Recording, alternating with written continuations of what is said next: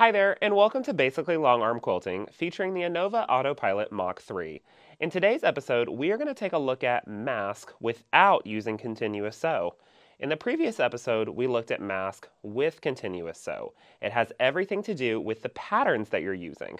And without continuous sews episode today, we are going to be using a pattern that stitches from left to right, as opposed to into the center and back out again. Because I wanted to show you the differences between the two because they make a huge difference on how the system reads the overstitching in the pattern. So let's take a look.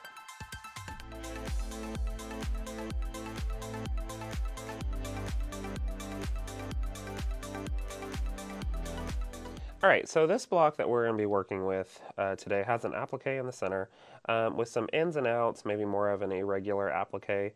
So you can use the mask feature for this as well, but for certain patterns, let's say maybe I want to do a meander that stitches back and forth like this as opposed to into the center and back out again, might have a lot of overstitching around to get to the next piece of the pattern as it stitches from left to right. So in mask, you can turn off a feature that stops it from doing continuous sew, and it just ties off and jumps to the next section, which depending on the background pattern that you're wanting to use, may be better fit for that. So what we're going to do is start out first by drawing a boundary around our navy block right here. So I'm going to go to the computer screen and I'm going to click on boundary. And I know I want to do a smaller margin on this, so I'm going to go ahead and drop this down to my good old 1/10 of an inch margin so I can be prepared for it, just like it is. And I'm going to do my input of sew head and then morph to fit as usual. So I'm going to start back on my quilt around the top left of the block, and I'm going to use my right handle button, take a click there, drop down to the lower left of the block, click there, lower right, click there, and then upper right. Remember, boundaries are only 4 clicks. And back on the screen, you'll see that we have this gray boundary box that it's given us.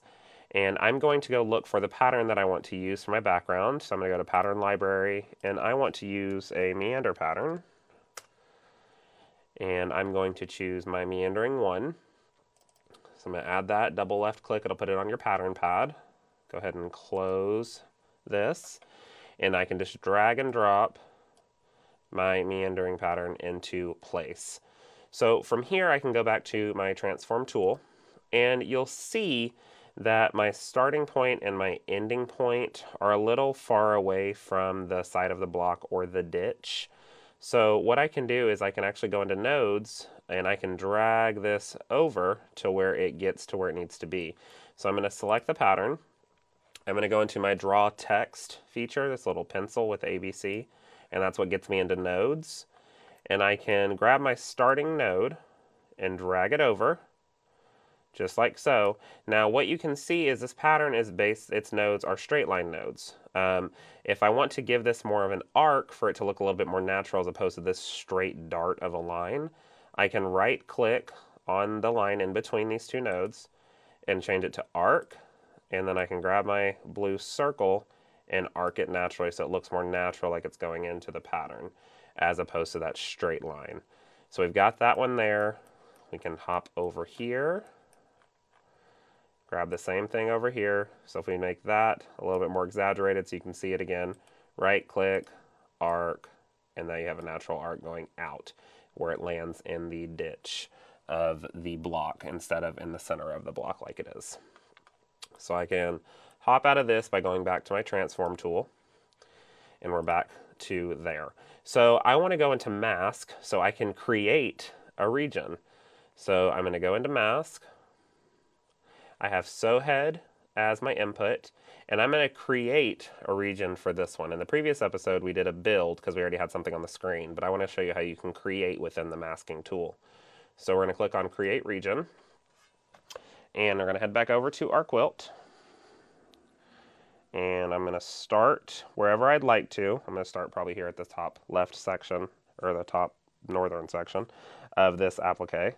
And what I'm going to do is use my right handle button again, and I'm just going to click points all the way around this applique that I have. And whenever you're doing a mask, it always is better to do more clicks than not enough, just to be 100% accurate with it. So you'll work all the way around this.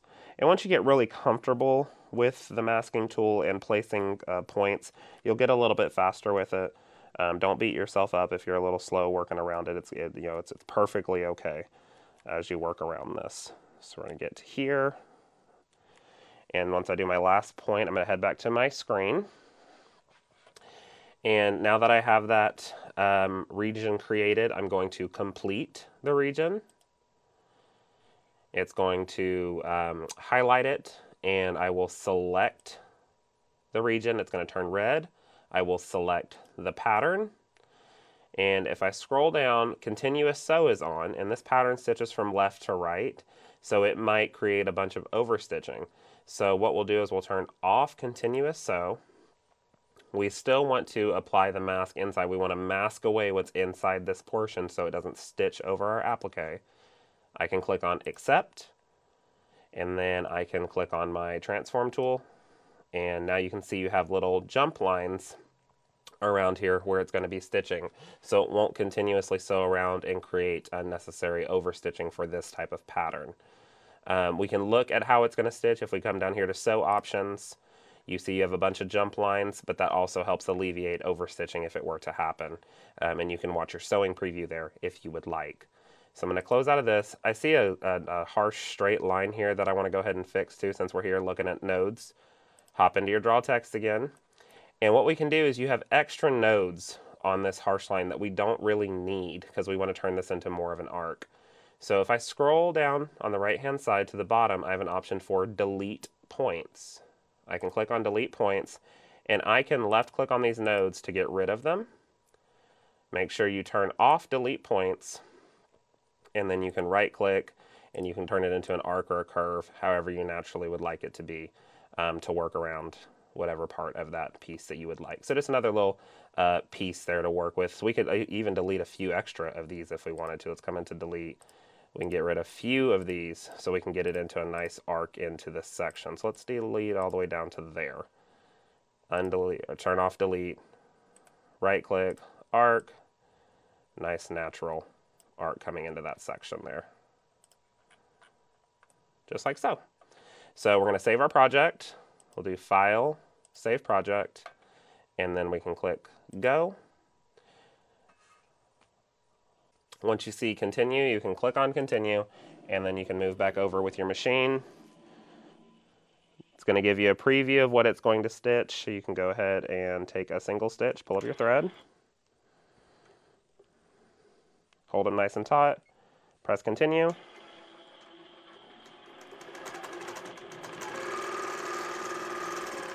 And it's going to stitch around its first little section that it's going to do.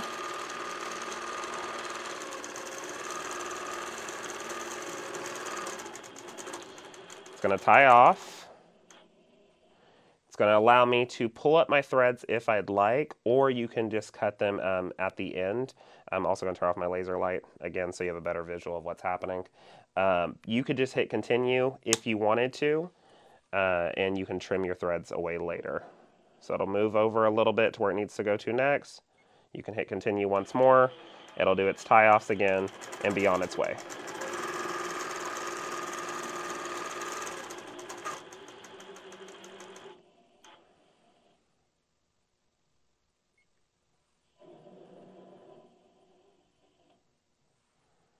Just continue and continue. Having continuous sew off requires you to babysit it just a little bit more, but it would help, again, alleviate the amount of overstitching that you would have on a pattern like this one that stitches left and right and left and right.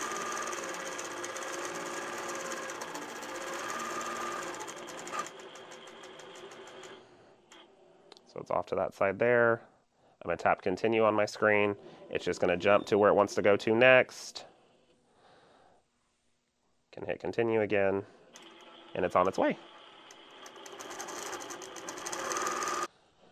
Alrighty, we're coming around to the last little portion that we have here. It's going to finish its off, and as it's been stitching, I've been working around and trimming these little jump stitches that it's left. Remember that if you have jump stitches on top, you'll also have them underneath the quilt. So whenever you're done, make sure you flip the quilt over and trim away these jump stitches that appear. So we can take this last one, push the machine away, come back to where it stopped, take a single stitch, pull up our thread, trim away, and just like that, have that beautiful block created just like so. Thank you so much for joining me today and learning a little bit more about how mask without continuous sew works with these left to right patterns that we have in our arsenal. I'll see you next time on Basically Longarm Quilting.